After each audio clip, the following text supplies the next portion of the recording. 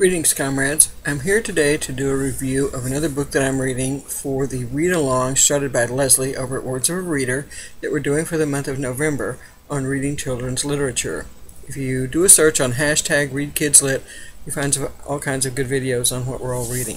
Okay, so the book that I'm going to be reviewing today that I finished this week is called Rooftoppers by Catherine Rundell, R-U-N-D-E-L-L, and the illustrations are by Terry Fan.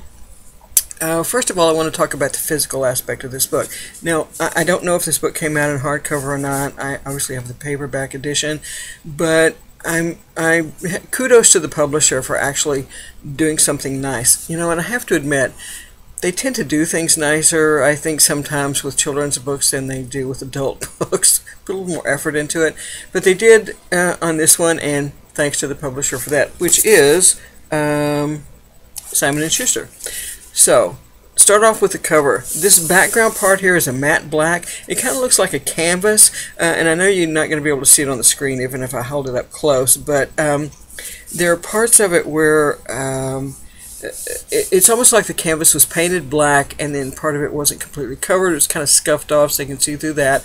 And then around it, it has this wonderful border with a little silver. It's embossed. It says Rooftoppers on a little flag up here on top, and then the author's name in a square down at the bottom. I can get that so it's not too much glare. And then in that, whereas this is all matte and then that's shiny silver, and then we have a gloss or a kind of semi-gloss picture here. Let's see if I can get in a little bit closer so you can see that. It's the picture of someone sitting on a rooftop in front of the full moon playing a cello. And I love it. I love the blues. I love the subtle shades of the sky and all the rooftops and things like that, and the silhouette of the figure. I think it's really well done. And on the inside they have there's another kind of version of the picture here. And one of the nice things that they have on the inside of these is at the beginning of each chapter heading they have one of these circular drawings.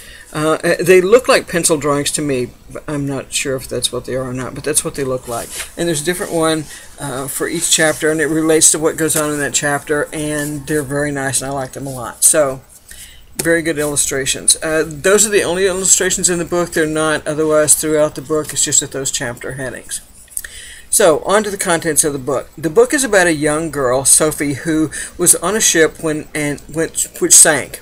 And she was rescued by a man named Charles, who was like mid-30s, a bachelor, lived in England, London at the time. And when he rescued her, he just kept her. He didn't turn over to the authorities. He just knew as soon as he saw her that she was supposed to be with him. So he's pretty eccentric and unconventional, and so she grows up in a fairly eccentric and unconventional way. Now, the child services people are not real thrilled with this, to say the least, but they kind of let it slide while she's a kid. Once she gets to be 12, on her 12th birthday, they decide that since he's not like an actual blood relative, that he's really not qualified to raise a young woman. You know, so they're going to take Sophie away and put her in an orphanage. Now, about this time, they discover that it's possible that Sophie's mother... Now, Sophie has always claimed that her mother survived the wreck, although she was just a baby, but she was 1 at the time when the boat sank. And she's always claimed that her mother survived the wreck, but Charles tries to tell her that there were no women that survived. But she refuses to give up. And one of the things that Charles tells her and that she repeats to herself a lot is never ignore a possible. So at age 12, the authorities decide that they're going to take Sophie away. So Sophie and Charles flee to Paris because they discover that perhaps her mother was French. So there might be someone over there or relatives over there or something like that. So they flee to Paris, and they try to find the person who was her mother. Now, they have some difficulty in this because there was some shady dealings going on about the ship sinking, and they're kind of told to back off by the authorities, and so they kind of have to do things subversively, because otherwise, since they did flee the country, he has kidnapped her in, I guess, the eyes of the law. They'll put him in jail and they'll send her back to England to go into an orphanage. So they're there, but they're gonna. Charles won't give up. He's gonna try and figure out a way to find out more about this woman that they believe is her mother, and that other people do have some memory of someone that would possibly be this person. In the meantime, Sophie, at nighttime, she meets up. She comes to meet up with these group of kids who live in the trees and on the roofs and things like that, and they're called Rooftoppers. They're orphans, but they will not go into the orphanage. They don't want to go down on street level because they'll get caught. So they live away from people. Each one has their area. She meets this one specific boy named Mateo, who kind of takes her under his wing, teaches her about living on the rooftop, and eventually they kind of get together to help her try and find her mom. So that's the crux of the story. Now, there are two things. One thing, there's one little area in the book where it kind of started to drag a little bit. I thought probably could have been edited down, but it wasn't very much, and it didn't last very long, and it was fine. The only other negative about the book is that it's kind of graphic. There are some things about it that are a little more graphic than what I like to read, okay?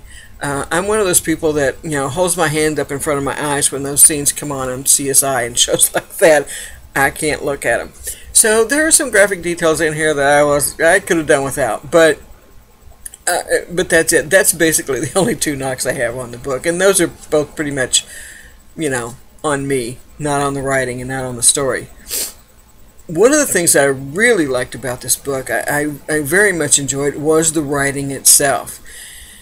And the reason why is because, and again, this is a pet peeve of mine, in this day and age where writing is taught to be invisible, this writing is not invisible. It doesn't try to hide the fact or pretend that it's not a story being told with words and with language. It doesn't try to hide it. It celebrates it. And I really like that. I like an author that has the courage to do that. And it's not constant and ongoing throughout the book. A lot of the book is just told in straightforward story style, but it just glitters all the way through with these lovely images and stuff, and which I really appreciate. I love beautiful writing, and I think it works really well in this book. As for the characters, Charles is very eccentric, and consequently Sophie is very eccentric. Obviously the kids who live on the rooftops and in the trees are eccentric. They're very well drawn, with not a whole lot of... the book is only, less than 250 pages. So, you don't get a whole lot of time to go into a whole lot of character depth, and the author does a really good job of displaying these characters and revealing the characters with very little narration or exposition or whatever it is. So that part was done really well. These characters are more well drawn than some I've read in much longer books.